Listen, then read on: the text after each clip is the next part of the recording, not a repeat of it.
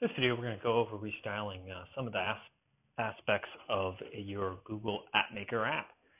I'm going to first start by talking about how right out of the box, Google has material design baked right in. So when you, here's an example of one of the template apps that comes with App Maker. You can see that it gives you this nice blue background, a nice place to do searches. The icons are all the same color, and they have sort of similar behavior, like this add inventory button sort of has a hover shadow to it. When you click on this navigation screen, you can put objects in here that look make it really look like a made for material design application. And that's all very nice. Looks very professional. It doesn't require a whole lot of work to get it to look like that. But there's some situations where you might want to go ahead and change some of these things because you want to make your app a little personal. You want to brand it. You want to maybe get maybe a little quicker user acceptance by including some things that the folks at your particular organization are used to. So I'm going to go ahead and close this out. I'm going to go back to my development environment. I'm going to open up an app that I already started on here. And I'll run through some of the high-level aspects of styling objects and classes in App Maker. So you can see in front of me I have the Hilltop College Panthers football roster for the year. It's a little app that I created to test some of these things. And you can see here that there's a list of players.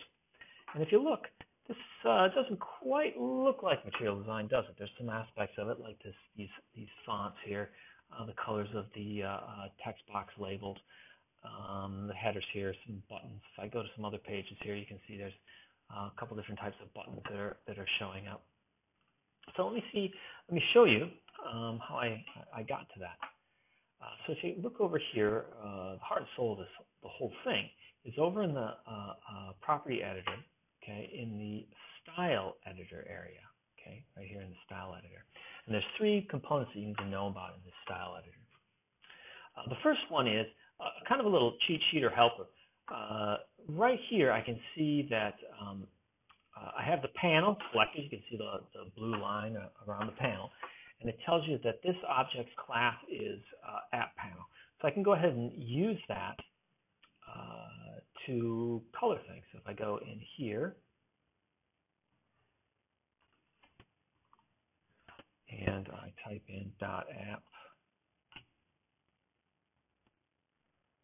panel, see, you can see that the type ahead is working for me here, so I can select that. And I put in color. I'll explain some of these there, and I say yellow.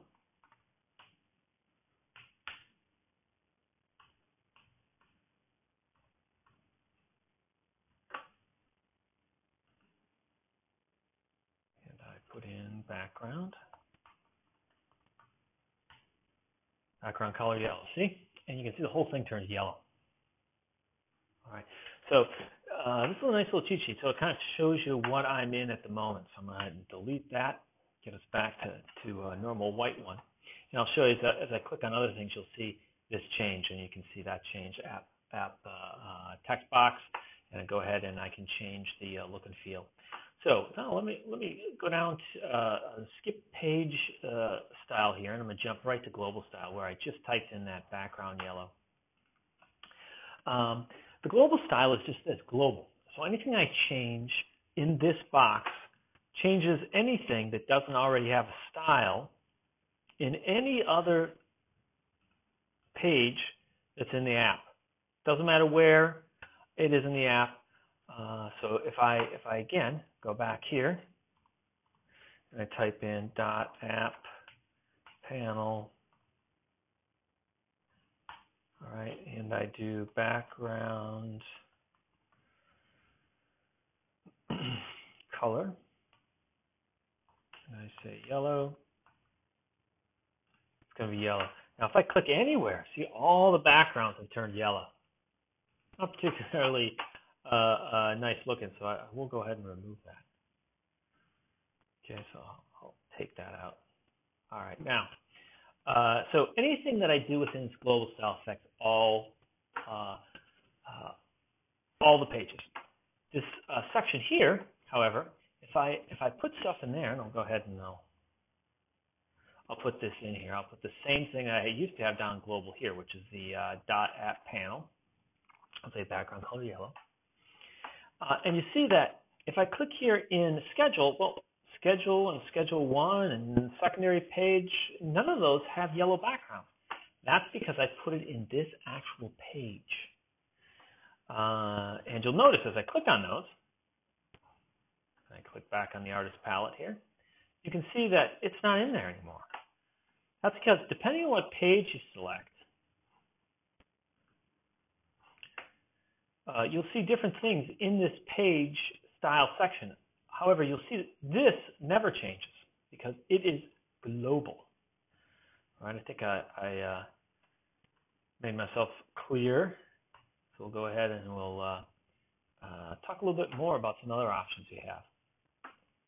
So if you notice that if I go ahead and paste that yellow back in there, you'll notice that I got to that by using its generic path. Okay, app.panel. Well, that is a generic global path to that class of object. However, if I want to change a particular object in here that isn't called out by its class. Let's say I've got this text box here that I want to change, but I don't want to change the rest of the text boxes. I can't necessarily use this, or it'll affect all the text boxes on the layout. So instead, I'm gonna, instead of typing in app dash text box, all right, and then saying background color yellow. If I go ahead and do that, all my text boxes, of course, will do that. I want to select just this text box, okay? So to accomplish that, I'll go here and I'll give, and I see the name of it. Now I could have given a custom name, but it gives you a sequential name, so I'll go ahead and copy that. And I'll go back here. And there's a couple things I need to do here. I could try just pasting that in there, okay? And of course, that won't work because it's not a full path. I've given it the name, but I also, since it's a unique object, I also have to give it a path to the page. So go ahead and I paste that in there.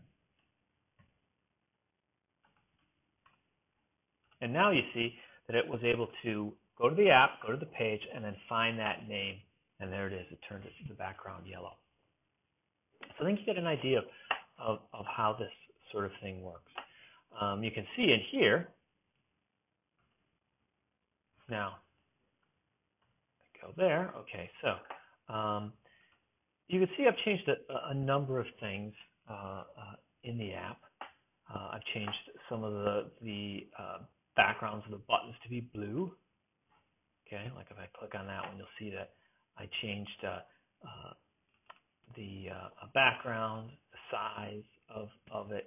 I've changed the padding of it, changed the color. And you notice that I didn't type in a